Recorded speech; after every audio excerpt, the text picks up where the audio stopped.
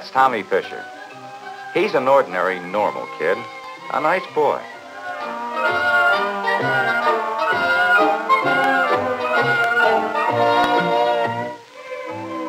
He has a dog, a cat, 2 turtles, a lizard, and 2 hamsters. He likes marbles, cap pistols, cowboy hats, and baseball.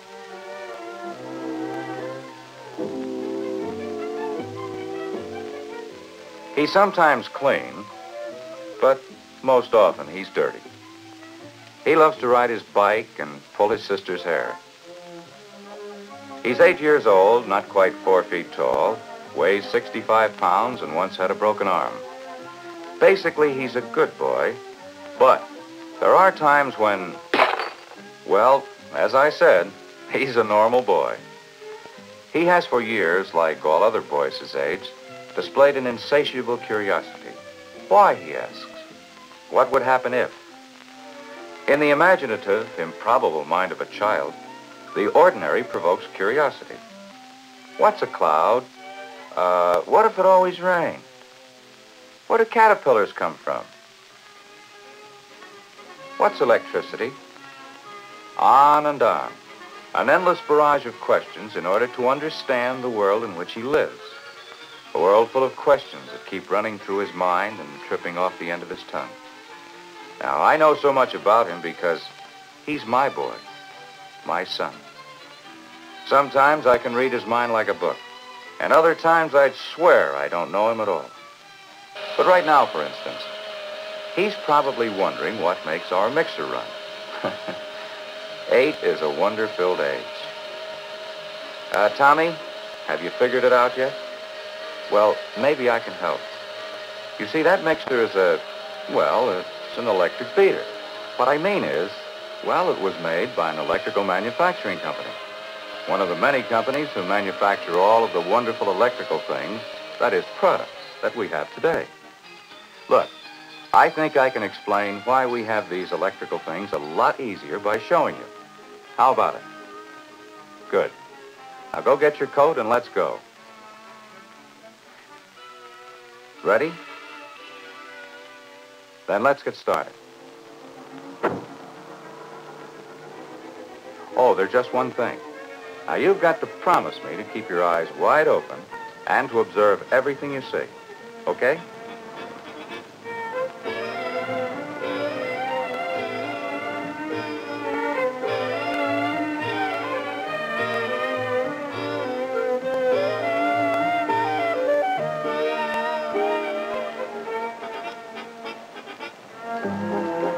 Almost everywhere you look, Tommy, you see electricity at work. Now, take those men, for example. They use electrical things to help them build. And in any modern building, as you will see over and over again today, there are many different kinds of products, such as motors, controls, switches, wires, that are made by electrical companies. Every day, miles of wire and cable are braided and insulated and covered, produced to carry electricity throughout these buildings. The fixtures and mountings and the raceways that the wire and cable run through. All the things necessary to put electricity at your fingertips. And there are a lot of other things that they aid in developing that aren't directly connected with electricity. Why, they work hand in hand with other industries, which produce steel, aluminum, plastics, paint, insulating materials, all things which people produce for other people to use in their work. And even in making them, people use electricity. They use it in their work to cut, and others to grind. Some use electricity and electrical products to hold and investigate. Others to help them clean and to polish, to listen, and to transmit and transport. People have jobs using electrical products to write, to keep records of figures and statistical information. Why, we even use them to think for us. Directly and indirectly, a lot of electrical things make jobs possible. They talk to us, and they carry us up, down, and across by land and under it, over water, and beneath it, through the skies and even into space. In thousands of ways, the electrical products help us to accomplish our work and even create jobs for us. For millions of people, electricity and electrical things make work and make work easier, Tommy. But come on along now. We still have a lot more to see.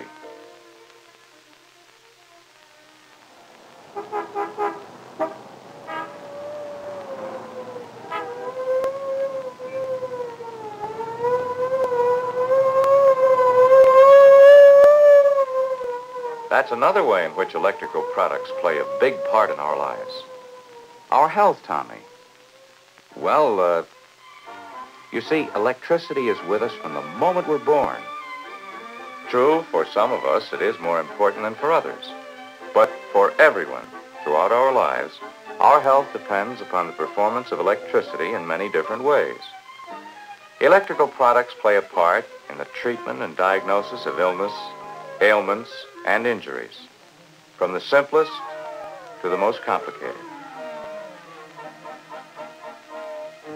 Doctors use electricity and electrical products to aid and improve our hearing, and to examine our eyes, to clean and fill our teeth. The products of electrical firms are used by doctors and hospitals to sterilize, and to examine and see beyond the reaches of the human eye, to keep those of us who can't breathe, breathing. And today, electrical research has even made it possible to keep life itself ticking through time with an electrically induced heartbeat. These products help in mending our bones and tissue, to chart our body functions and locate its weaknesses. And just think of the number of ways we use electricity at home to comfort us and ease pain, with heat and vaporized medicines, by heating our houses or cooling them. You know, you'd squawk a lot more about taking a bath if it weren't for our electric hot water heater. And what would Mom do without our electric blanket? A lot of people use electrical products to help them keep in better physical condition and shape. And just about everyone takes pills or vitamins or medicine of one sort or another when they need them. And these medicines, drugs, and health aids could not have been discovered, nor tested, nor produced with such exactness and accuracy without using machines and other products that have been developed by the electrical industry. They are valuable contributors to the prescriptions doctors give us and to the packaged health we find right at our fingertips. Now be careful. Don't spill those. Tommy, now look what you did. Well, I'll take care of it. Come on, let's have lunch.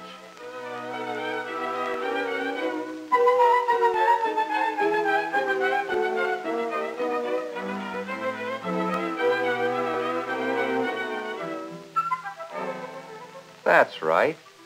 Those two are all ways in which we use electrical products. These are just commercial versions of the same thing Mom uses at home. Mothers today have a lot of helpmates that make their life and work around the house easier and more efficient. They use them to cook and keep food, too.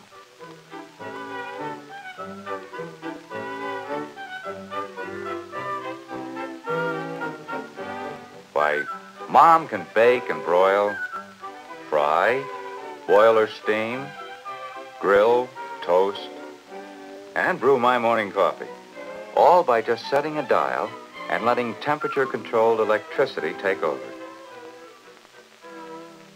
Electrical things help her to clean up, too, and they wash and dry our dishes.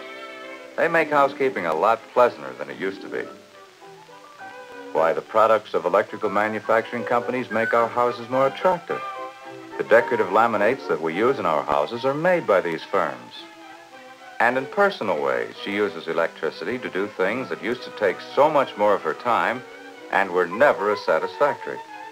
Our whole house depends upon electricity, and its yards and yards of cable and wire and switches and outlets, supplying the full power and energy to make the house and the things we use in it function for us.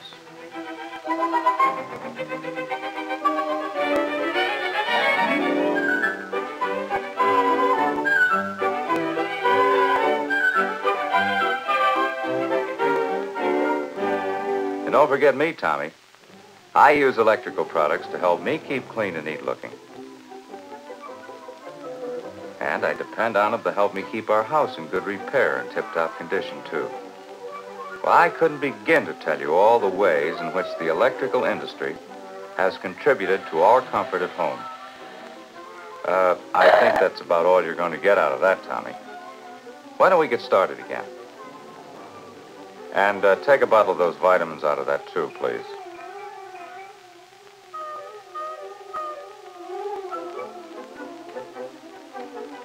Yes, that's another one.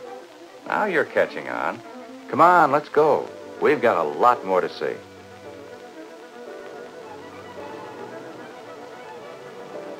Didn't I tell you all you had to do was to keep your eyes open? Just remember, if there were no electrical firms, we'd have none of these wonderful things. You never can pass that window, can you? Well, I guess we can spare a couple of minutes. Go on in.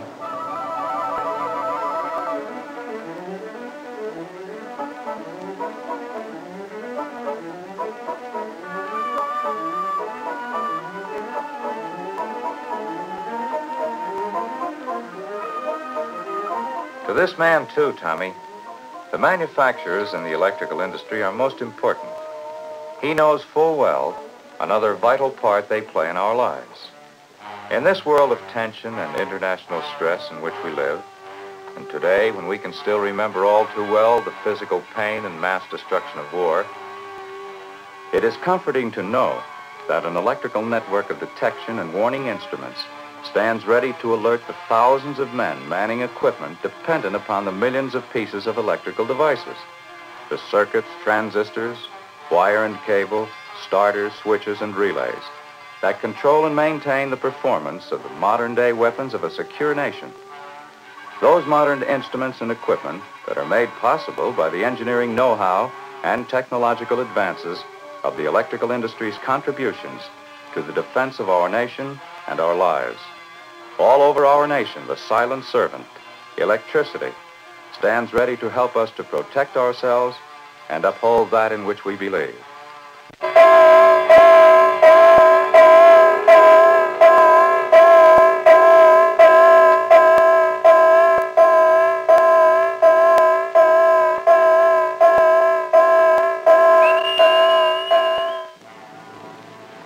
The work contributions and research of the companies of the electrical industry, perhaps more than those of any other single force, are tuned to the countdown for security.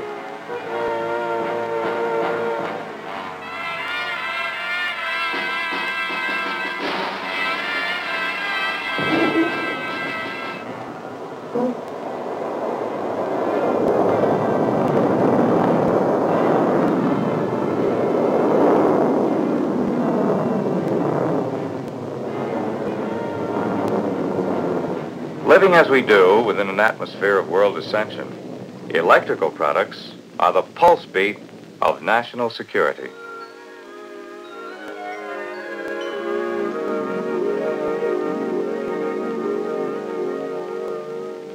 Ready to go now? It's getting late and we've got a couple of more stops to make. First, though, I want to show you where electricity is made. This is an electric utility plant. It's where they actually make or generate electricity. Herbie Miller's father works here. You know him. Let's go inside.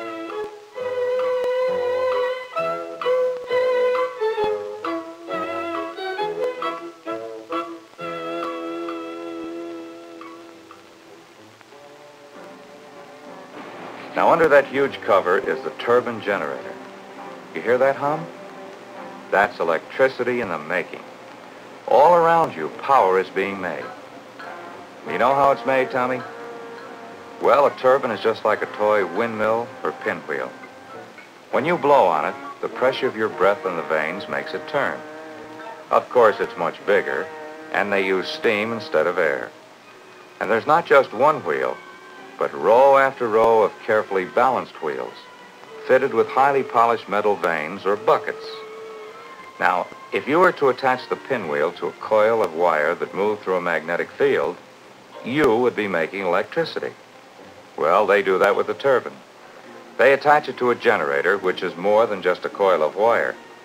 A 50,000 kilowatt generator has about 12,000 pounds of copper coils in it. So the turbine is attached to the generator, and the two of them working together make electricity.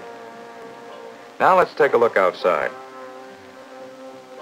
Over there, they send out the electricity to intermediate points called substations. Gigantic metal towers are strung out across the country from every utility, supporting the heavy cables that carry the electricity to the substations. From there, it passes along other lines and through a lot of other electrical equipment to homes and factories, offices, theaters, broadcasting stations, stores, wherever it's needed in all the farms, suburbs, towns, and cities. It's because of plants like this, Tommy, that Mom can use our mixer. And all the other people we've seen can use and do the things they do. But you know, son, it's getting late, and we've got one more stop.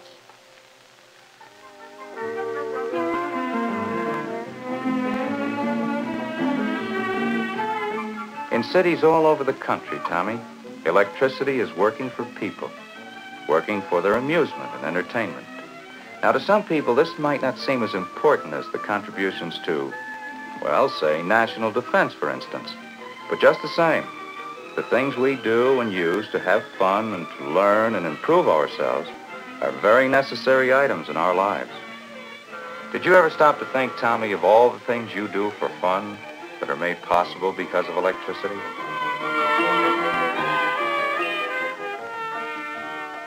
And as you grow up, Tommy, there'll be more and more things you'll do because they're fun and bring you pleasure and self-fulfillment of one sort or another. More and more things that hundreds of thousands of people are developing and producing to help you find enjoyment and pleasure.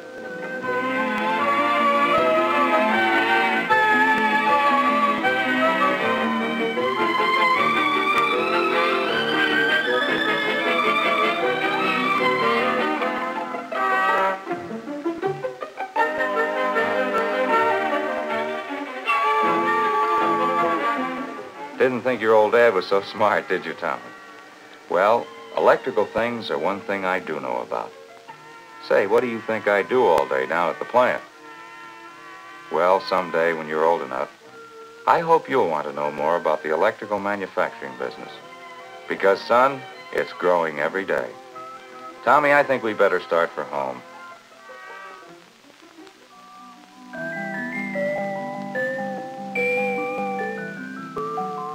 It's been a big day, Tommy. And you've seen quite a bit, haven't you, son? A lot of it, like most people, you'll forget.